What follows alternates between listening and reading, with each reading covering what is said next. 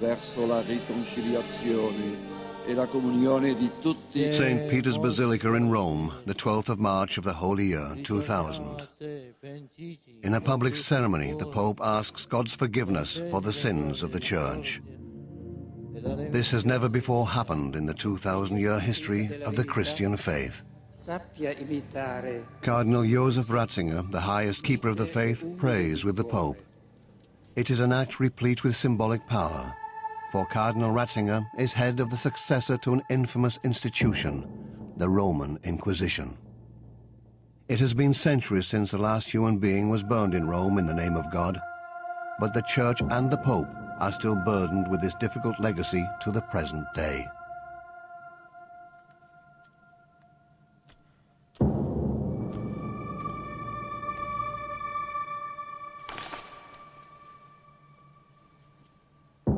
Mit diesem Akte fällen wir das Urteil gegen den Bruder Girodano Bruno und erklären ihn als einen verstockten und hartnäckigen Heretiker.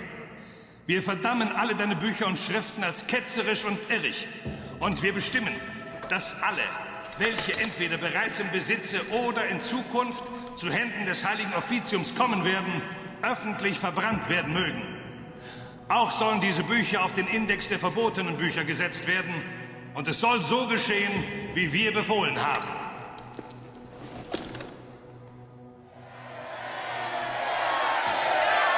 Ich, der Weißmärtyrer! Ihr alle seid verflucht! Weg! Ja. Verflucht bis für den Rest eures Lebens! Ich werde durch die Flammen ins Paradies aufsteigen! Aber ihr werdet in der Hölle enden! Ich befehle meinen Geist in deine Hände!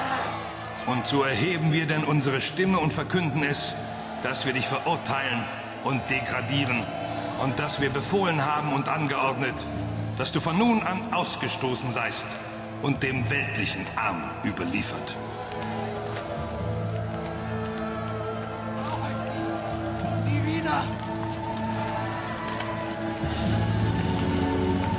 Ihr werdet die Qualen leiden. Für ewig. Wie ich es leide. Wir alle Märtyrer leiden. On the Campo dei Fiori in Rome, there is a heroic memorial to Giordano Bruno. It is a monument against the Inquisition.